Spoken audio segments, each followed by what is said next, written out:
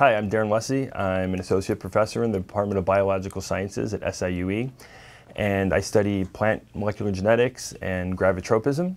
And I recently sent one of my experiments to the International Space Station in a partnership with NASA and Ohio University, and the plants have come back, and we've been analyzing the data, and I've decided that we need to send some more plants to space, and this is why I have a great opportunity for an SIUE student.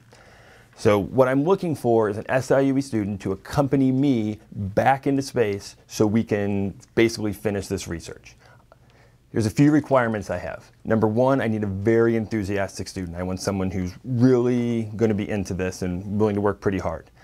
Number two, I need a student who's going to be into the biology of the program. So I want a student who's interested in basic science, who really wants to do research on plants and is interested in that kind of thing. Number three, I need someone who's going to work really hard. The experiments I have planned are going to take a lot of hard work to accomplish. We're going to have to take pictures every 2 or 3 hours. You're going to have to water them all the time. So it's going to be a lot of work in between checking out the sunrise from the view in space. Then the next thing I'm going to need a student who has a degree in biology, probably also one in physics and math, and then probably, I guess, advanced degrees in molecular genetics and aerospace engineering.